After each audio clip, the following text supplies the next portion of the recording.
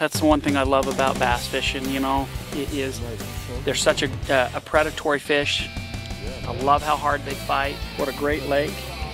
Again, I'm throwing just a deep diving crankbait. And that seems to be working. Boy, you're right. They're right on the rocks, man. Right up against the rocks. That big osprey got hit just a minute ago, too. I put on this little ghost minnow osprey. Oh, man. I think that'll work great.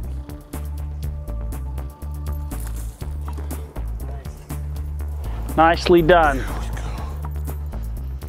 Beautiful, beautiful.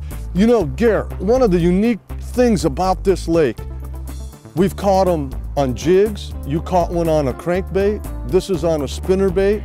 We catch them on drop shotting. The lake is unique. And that's exactly what we're doing today, is rip and lip. Oh, he just threw it. Fish on, baby.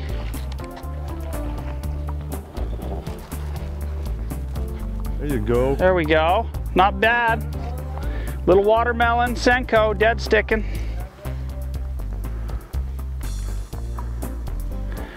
Not bad. That's the smallest one of the day. It's huge. It's been a little bit slow, so I went to a bait that I know that you can always catch fish on. And all I'm doing is just a watermelon Senko, dead sticking, no weight, cast it out, let it sink to the bottom, and then I just slowly drag it and let it sit. And the slower you move this bait, the less action, you just let it do its thing, you catch more fish with it.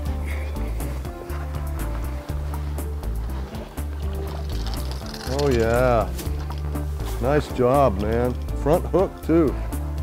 Crawfish is a pattern here that these fish like, and we had just a light little breeze blowing in. It's just breaking up the surface a little bit, so I thought we're in some shallow water, a lot of cover. A lipless crankbait is a great bait. It'll bounce off of stuff, won't get hung up. It wakes them up, and sometimes it's just something different.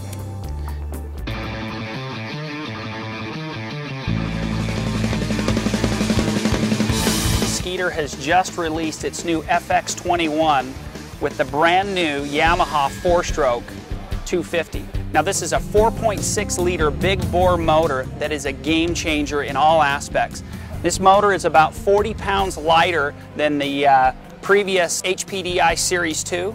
It also burns less fuel, has a faster hole shot, better top end speed, and is going to change how people view 4-stroke motors. You're talking about a 4.6 liter 250 horsepower normally aspirated motor, and this is very, very exciting when you talk about the fishing industry and the boating industry.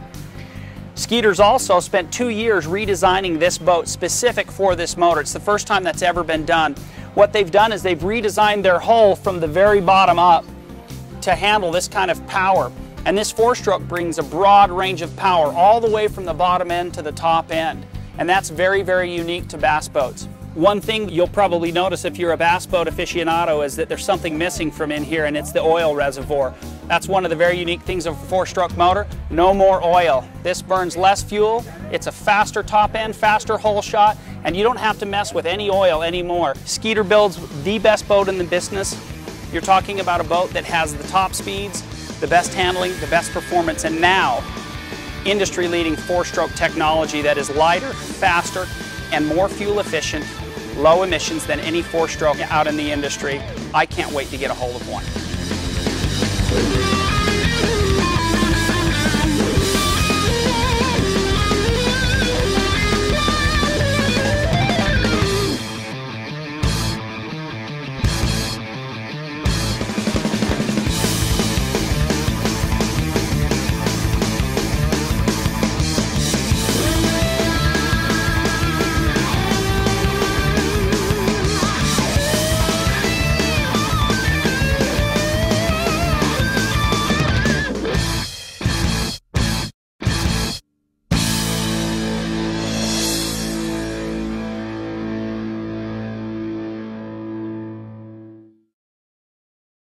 Here we go, fish on.